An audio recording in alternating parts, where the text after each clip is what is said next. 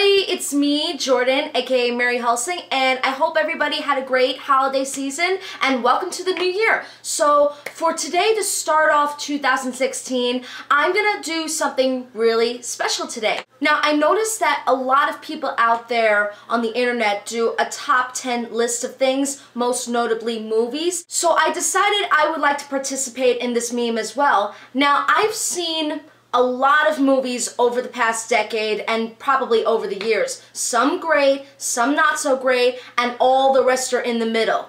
Now, basically what I've done is I put a list of movies. The reason I picked these movies, not only because I like them, but because I want to explain to them what makes them such really great movies, camera-wise or film-wise, or why does the story connect deeply with me. So that's why I'm gonna explain everything to you and just talk about it and just be chill about it. So here are my top 10 personal favorite movies, and away we go.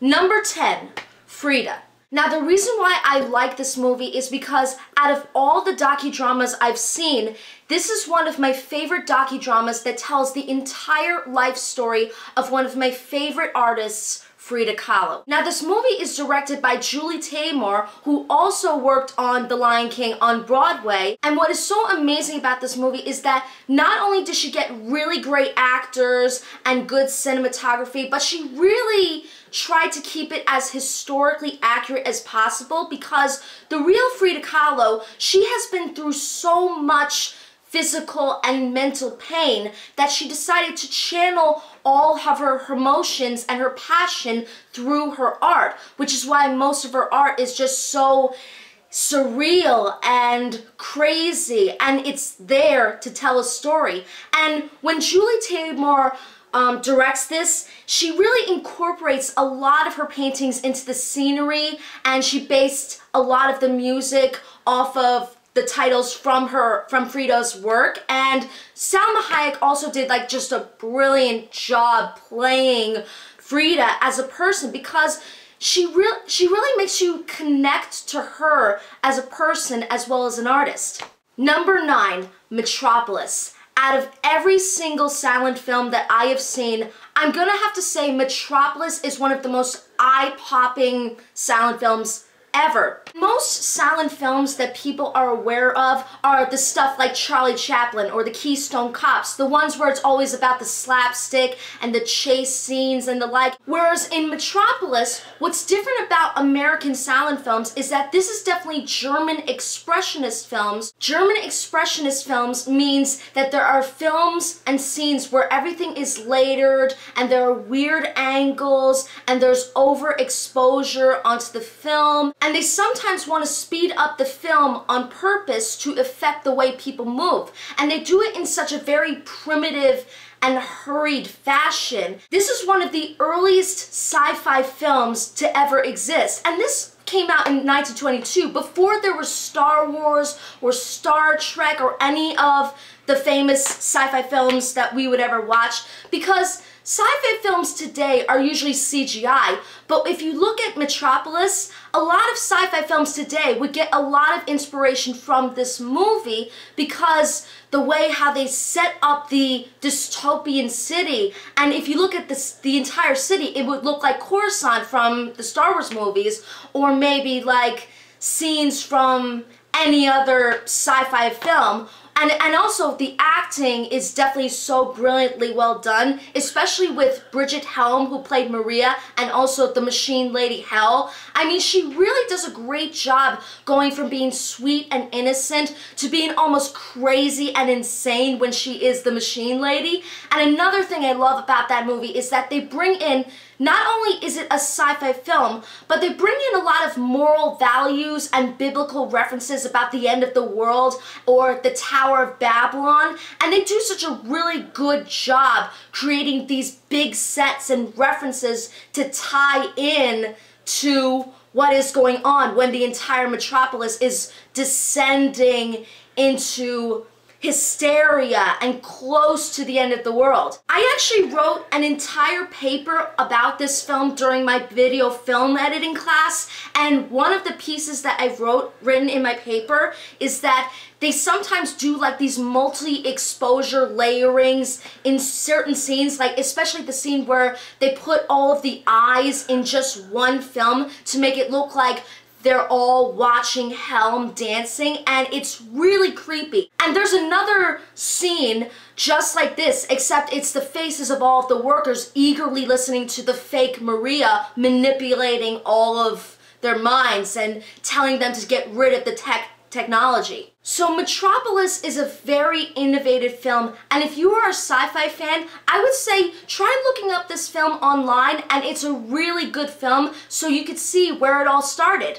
Number 8, Spirited Away. Now, I have been a fan of anime films ever since I was young, and I remembered watching Pokemon, but as soon as I discovered this movie called Spirited Away, it really changed my vision of anime forever, because I remembered seeing this movie when I was 10 years old, and I expected it to be like what traditional anime is, which is usually very clean and mostly very similar to other stories. But the minute I watched this film, what makes Spirited Away so brilliant is because the animation on the scenery and especially the characters is just so different and extremely detailed, and it really has a thought-provoking story that would apply to both kids and adults alike. Basically, the plot line for Spirited Away is about this little girl named Chihiro who is not really interested in moving to a new neighborhood along with her parents, until one day her parents discover this portal that leads into the spirit world, where the centerpiece is this ancient Japanese bathhouse, and through Chihiro's experience, she learns how to grow as an individual. Now, the reason why Spirited Away is definitely one of Miyazaki's masterpieces is that this was the movie that really made him famous, and this was the movie that really got me to like most of Miyazaki's work, because everything about the animation is just so out there, and each character is very exaggerated and startling and sometimes very terrifying. Like, for example, Yubaba or No Face or all the creatures in the bathhouse. I mean, it gives you chills to like see these types of creatures, but what makes the animation so good is that they not only exaggerate the characters, but they really humanize them and they make you relate to these characters. Another thing that is so unique about the story is not only does it feel a little similar to Alice in Wonderland, but at the same time it feels quite similar to Homer's The Odyssey, because each time in the story, Chihiro will come face to face with a dangerous task and learn how to grow as an individual through this experience and these tasks. And that's what makes it so meaningful to a lot of people, because everybody feels a little nervous when they come face to face with a really dangerous situation. But as long as they just learn to take their time and handle the situation with grace and patience, then they would learn to like not be afraid of everything. This movie is definitely the reason why I really love a lot of Miyazaki's film work, and I'm a Ghibli fan and I'm proud of it. Number 7, Kill Bill Part 1 and 2. Most Tarantino fans would consider Pulp Fiction to be Tarantino's masterpiece, but for me, it's Kill Bill Part 1 and 2, and the reason why I love this movie so much is because it's definitely one of the movies that really has an empowering female lead who is out for revenge for the people who've wronged her. The plotline is about this bride who suddenly gets shot on her wedding day, and you don't understand why. Somehow she survives and gets her revenge on the people who attacked her. The reason why I consider Part 1 and 2 to be a single movie, because if you watch them both separately, the story won't really make sense and you'll think to yourself, what is going on? And another thing that is really great about this movie is that What Tarantino does in this movie is that he takes so many elements from spaghetti westerns to samurai movies to kung fu movies, and he combines them all together into one unique story, and he does a brilliant job at it. This movie has some really great scenes, especially when the bride goes to Japan, and there are some really cool looking characters like the sushi bar guy who gives her like the sword, or like Gogo Yubari who has like the giant mace that attacks her, and especially Oden Ishii who like just is part of the gang, but she really attacks her with the giant katana. And the highlight of this movie is that epic sword fight in the snow with that amazing music, like the song Don't Let Me Be Misunderstood. It's just so epic. Everything else is also epic too in part 2, especially when you finally get to see Bill. And I have to admit, David Carradine is one cute bastard. You know what I mean?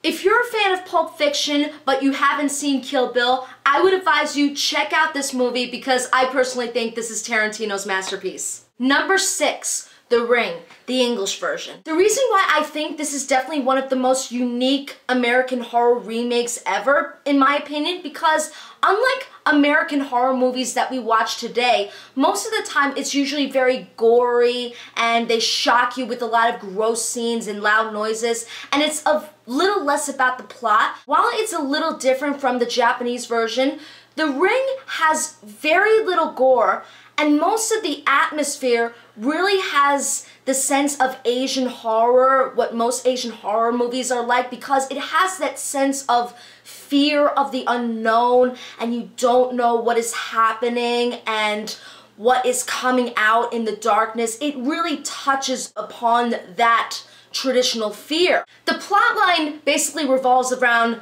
the cursed videotape that you watch and you would die in 7 days, and it's all about the mystery about finding this tape and where did this tape come from and why is it showing all of this disturbing imagery. And it's really creepy. I remembered seeing this when I was a kid when it first came out, and I remember going to the bathroom, I don't know, 5 times because I was that scared. I mean, it was in the big screen and like all this disturbing stuff is happening, and I had to like, nope. It's a little different from the original film because in the original film, while it had the same element of creepiness, the special effects weren't really as great because, especially with the scene when Sadako first comes out of the TV, but you don't really see that much of the background coming on.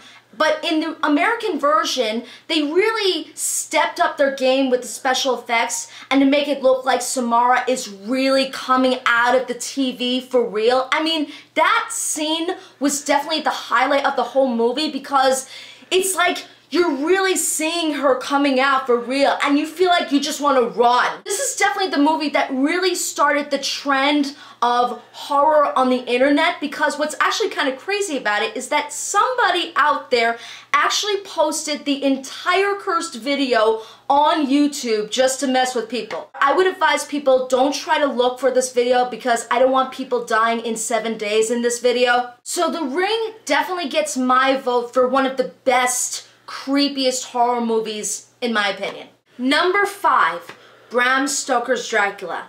Now here's the craziest part about this version of the film. This was directed by Francis Ford Coppola, the same guy who did the Godfather movies.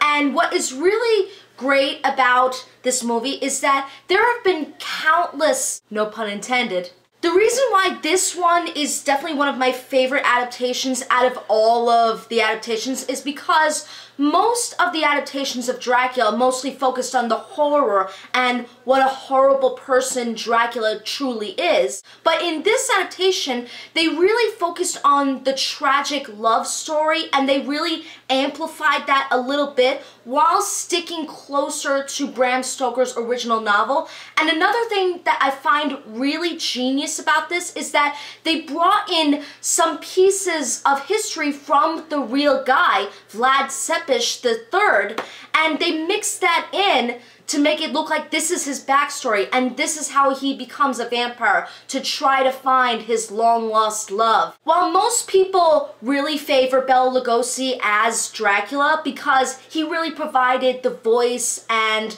the creepiness of the character, personally, I thought Gary Oldman also did a really amazing job as Dracula because not only did he brought out the creepiness and the scary untrustworthiness of the character, he still brought out the tragedy and the sympathetic side of Dracula because he just feels lonely and he wants to find somebody to love him as he is, which is a little out of character, but it's still kind of cool. What's also really great about this movie is that Coppola really brings out a lot of creepiness to the camera work and the settings, especially when you see Dracula's castle. Unlike what most adaptations, they always show the perfect looking castle, whereas this, the castle in the movie almost looked like it was like a decaying body just close to dying, and it's descending into shabbiness and nobody's really there. And the scenery is just so perfect. It captures Dracula's personality, and also the special effects makeup is so creepy. They really captured how creepy the vampires are, especially when Dracula changes different forms. And also with the special effects, they use pretty much practical special effects and layer it over. And this is like really good special effects that you would see like today, but this was made in 1992. Like, for example, the shadows that go around the castle, which is actually Dracula.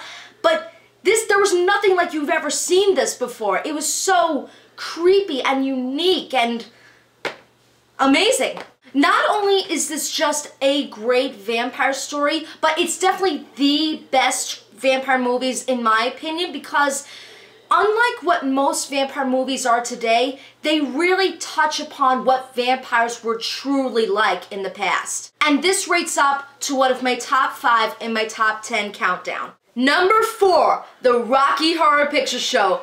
Okay, the reason why I love this movie so much is this was the ultimate genre breakthrough. This was the movie that really started all types of midnight cult movies that have a huge following. It was a moment in time and it really defined everything about the 70s because the 70s was usually a time of freedom. It was a time of sexual empowerment, and it didn't matter if you were gay, lesbian, or bisexual, or even transgender. Most people enjoy this movie because of the audience participation and the comedy, and most people look up to it, especially with the LGBT community. They look up to this movie because this movie really shows that it didn't matter whether you were gay, lesbian, or straight, or whatever sexual gender you are. You have to be yourself and not care what anybody else thinks. This is a movie that really has the ultimate cult following. It has epic music. I've been to the Rocky Horror Picture Show numerous times, and what makes it even better is that I even got a free selfie with the asshole himself, Barry Bostwick. Rocky Horror Picture Show is the #1 cult classic, and that is why it is in my top 4 favorite movies. Number 3, V for Vendetta. Out of every single action film I've seen, I think this is definitely the one action film that really has a deep, empowering political message. The plotline revolves around what most dystopian future films are like, because the whole world has descended into a huge dictatorship, and it's so controlling, and it almost kind of mirrors what would happen with the Nazis and how they arrest people because of who they are. And one guy who hides behind a Guy Fawkes mask tries to broadcast himself to convince the people of London to turn against this corrupt society and try to change this dictatorship into a democracy for the better. This is a really dark but really important film that would apply to all of us because it would really teach people to try to be aware of our society that is going on today. V for Vendetta shows a lot of elements that go on with today's society, such as surveillance and the police coming into our business. We have to watch out for this disturbing stuff that is happening in our own society, and we have to learn what can we do to change it. And also what is so great about it is that V is such a very important character. Not only is he badass, but he also drops so many truth bombs about our society. And that mask is what inspires the group Anonymous. They use this mask as a symbol for their view of justice. V for Vendetta is a really important political movie that we should all learn from, and that's why V for Vendetta rates up to my third favorite movie. Number 2, West Side Story. This was Stephen Sondheim and Leonard Bernstein's musical adaptation of Romeo and Juliet, but it touches up on a much more important subject than the love story. What it really touches upon is racial tolerance and how all the immigrants want to try to fit into our rapidly changing society, and why we want to try to connect and try to get along despite our differences. And the reason why this is my favorite musical is that I really love the music. I could easily sing along to it, and the dancing is so intense. And the music is just so important because each of the lyrics really touch upon these important subjects that we need to learn from. And by the end of the movie, no spoilers, it really teaches us that we really shouldn't try to look to hurt each other because we're different from our heritage or even our cultures. So that's why West Side Story rates up to my second favorite movie. And now my number 1 favorite movie is Life of Pi. Life of Pi tells the story of a boy named Pi who gets stranded out at sea in a rowboat with a Bengal tiger. This is a movie that touches upon the elements of spirituality and Hindu mythology references and the art of survival. And what's really unique about it is that every time you watch this movie, you see a lot of symbolism to Pi's personality. Like, for example, the tiger is there as symbolism for Pi's own animalistic nature coming out while he's struggling to survive out in the wild. The reason why Life of Pi really touches my heart so much because the movie was more than just about a boy trying to survive out in the wilderness with a tiger. I mean, this is a movie that tells the story about a boy who was not really well liked in school, but fortunately knows everything about books and math and learning things, and he has a very open mind. And when he gets into a dire situation, when he loses his family and is out on the boat with a tiger, he learns how to struggle to survive when he's in the dangers of life. And what's really great about this movie is that the movie does come to a surprise happy ending because after all of the struggles that Pi had to go through, Pi learns that sometimes all you gotta do is that you have to let go of the pain from your past and just move on. And your future is just right ahead of you. Sometimes it's nice to look back on the journeys you've accomplished, but it's always important to look in front of the future. And that's why Life of Pi is definitely my number 1 favorite film ever. So that was my top 10 favorite personal films of all time, and I just want to say thank you so much for watching, and I hope you enjoyed it. And also, if you want to explain what are your top 10 favorite movies, feel free to tell me about it in the comments below. And don't forget to subscribe to MaryHelsing, and I will be back for more content in the future. I'll see you later.